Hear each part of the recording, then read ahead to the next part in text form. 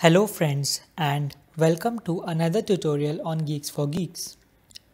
In this video, we are going to understand the program which finds mirror of a given node in a binary tree. First, let us take an example. The mirror of a node is a node which exists at the mirror position of node in opposite subtree at the root. In this example, node 3 is a mirror for node 2. And node 6 is a mirror for node 4. Now let us see the algorithm which will assist us in finding the mirror node of a given node.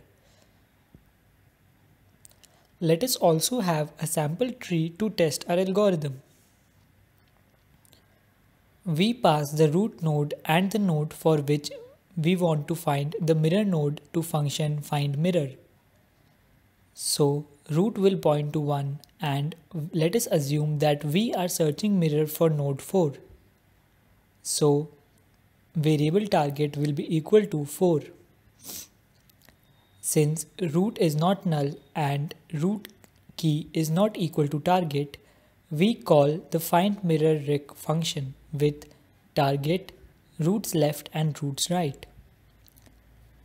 So left and right will point to 2 and 3, which are the left and right child of node 1.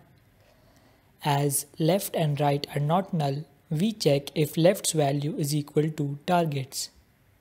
As both left and right are not equal to the target, we recur the external nodes. So we call the findMirrorRec function with target, left's left child and right's right child using a call stack. So left will now be equal to 4 and right will be equal to 6. Again, left and right are not null.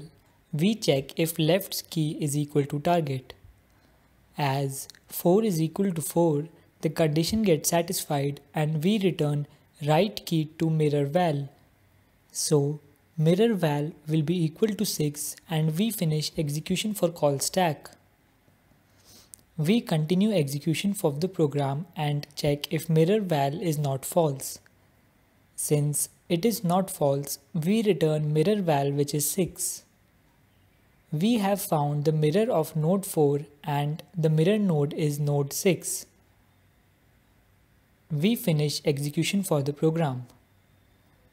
Now let us look at the time complexity of the program. This code will run in big O of n complexity. Here n are the number of nodes in our tree.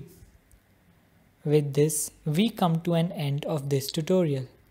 For any doubts or suggestions, please leave them in the comment section below. Thank you for watching.